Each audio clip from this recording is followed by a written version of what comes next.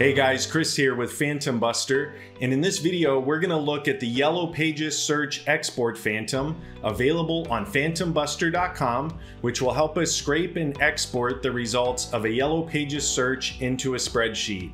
Alright, let's get started.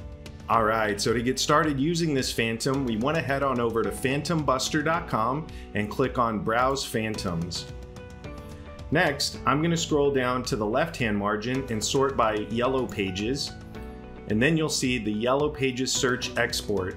If I click on this title, I'll be sent to the Phantom Overview page where I'll get a breakdown of exactly how this Phantom works. If you click on the Tutorial tab, you'll get a step-by-step summary on exactly how to set this Phantom up. Alright, so now I'm going to click on Use this Phantom. Now first you want to tell the Phantom which searches you want to scrape.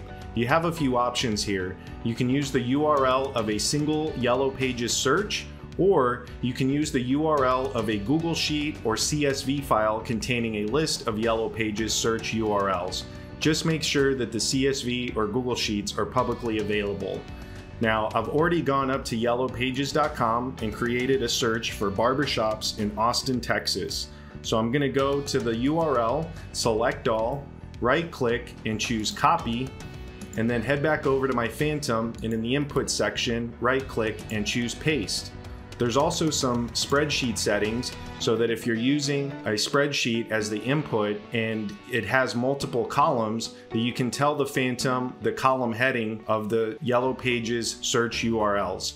But for now, we'll just stick with the single Yellow Pages search URL. So I'll close this and click on Save. Here's where you set the behavior of the Phantom. First, you can choose the number of results to scrape per search, and if you leave this empty, the Phantom will attempt to scrape all results. For the purpose of this tutorial, I'm just going to type in 10. Next, you want to choose the number of searches to process per launch.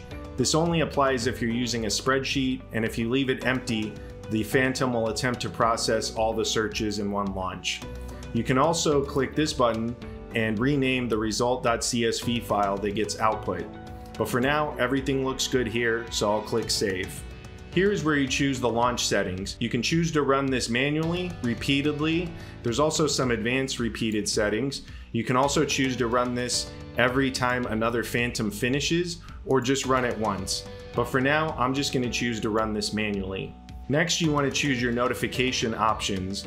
You can choose to get notified in case of an error, in case of success, or other advanced notification settings. For now, I'm just going to leave this as none. And then finally, you can choose your advanced settings for setting up a proxy and other critical advanced settings and folder management settings. But for now, everything looks good here, so I'm going to close this and click on Save. This will take you to the Yellow Pages Search Export Console page. If you're ready to launch this Phantom, all you need to do is click on Launch. Now, depending on how many Yellow Pages URLs you're processing, this may take some time.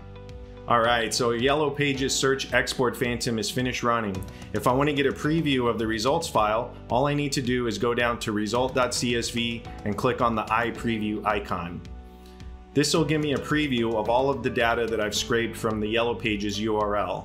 If I want to download this, all I need to do is click on Download CSV and choose where I want to save it on my hard drive.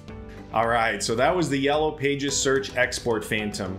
To get started using this Phantom, you want to head on over to phantombuster.com and create your account. Thanks for watching, and be sure to subscribe to our YouTube channel.